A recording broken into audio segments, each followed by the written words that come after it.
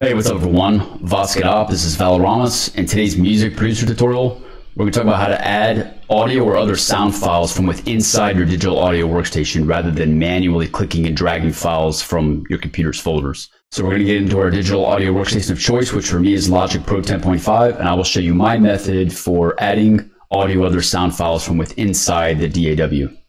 So this is Logic Pro 10.5, and I will show you how to add audio or other sound files from inside the DAW. So there's a shortcut key, and that shortcut key is F. If you press F, that will open up this preview window.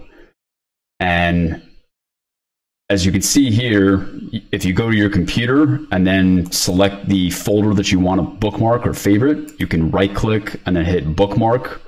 And then from there, you can go to the bookmarks tab, and then that will economize your workflow. From here, you can go into your music production folder, and then you can peruse through all your sound files.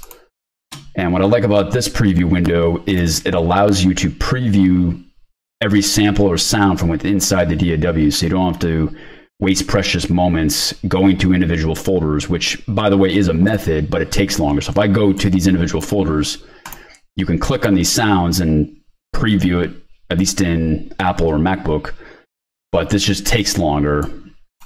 Previewing the sounds from these windows and then dragging them in to your project, that takes longer. So if you preview from inside your DAW and you like that sample, you can just click and drag into your DAW right from there, and bam, it's done, and it's much more fast.